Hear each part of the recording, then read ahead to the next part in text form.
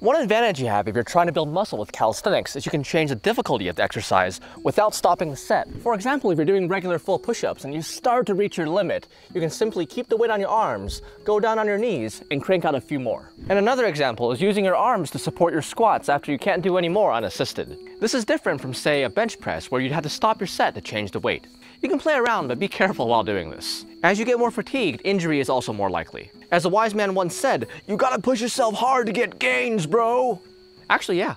Deeper fatigue usually means greater growth. Have a beautiful day, friend.